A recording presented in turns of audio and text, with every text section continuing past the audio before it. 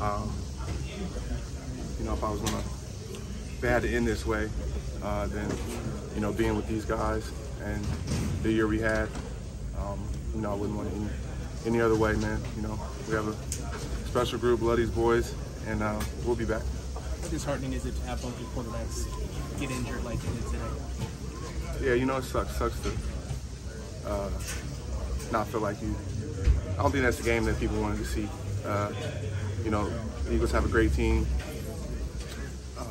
We're the top 2 teams in the NFC, and I don't think that's the game that people wanted to see, was us losing both our quarterbacks. And, but it is what it is. It's life, and you got to deal with it. In totality, looking at what this defense accomplished this year, with injuries including to yourself, are you guys proud of just the total effort that you're able to put together as a defense this season? 100%. You know, we talked about it back in OTAs as being the best in the world, and we were that this year. And you know, our season didn't end the way we wanted it to, but you know, we did some amazing things this year. On the defensive end, just how disappointing or how impressed were you with what they were able to accomplish on that end? They have a good offense, you know. You know, it was.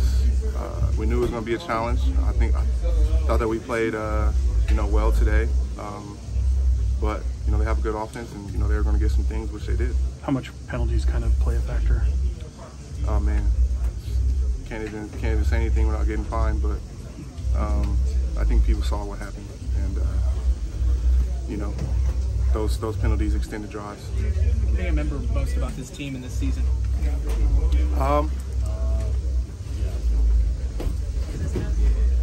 Just the guys. The thing I appreciate the most is just the moments that no one else sees, not even games, but you know, in the locker room, you know, on the bus, traveling, our togetherness. You know, I'm gonna remember, you know, all the guys that were part of this team and how special it was.